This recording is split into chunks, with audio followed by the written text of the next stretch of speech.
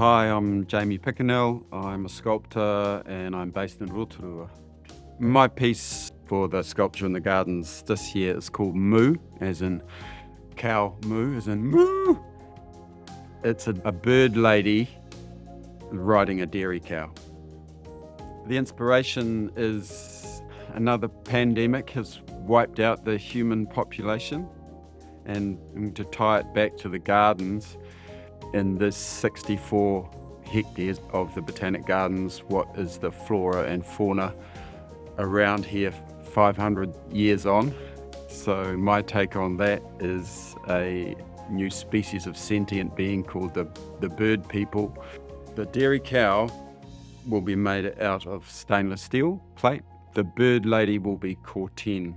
I've chosen stainless steel particularly because of the materiality relating back to the dairy industry, really. I feel my piece will connect to the gardens, especially down there in that big paddock. And that's where dairy cows hang out. It's about the work, and that's my challenge, is to make it a really cool piece.